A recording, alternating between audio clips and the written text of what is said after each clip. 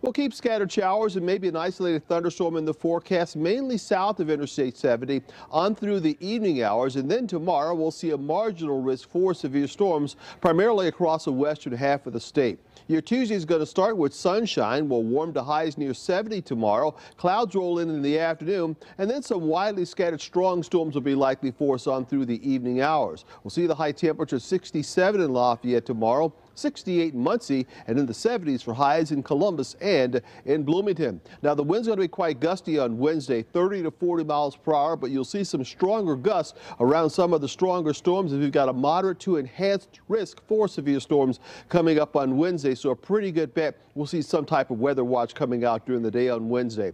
Once again, the day will start dry, but as things heat up in the afternoon, showers and storms will develop by lunchtime. Heavy rainfall is likely on through the evening rush hour, and we'll keep that shower storm threat going on through Wednesday night, right on through Thursday morning. And by the time the rain moves out on Thursday morning, we'll see anywhere from an inch to an inch and a half of rain. So this is going to be a really good soaking in with the ground already being saturated. I think our flooding concerns will start on Wednesday, and we'll stay with some flash flooding on through the weekend.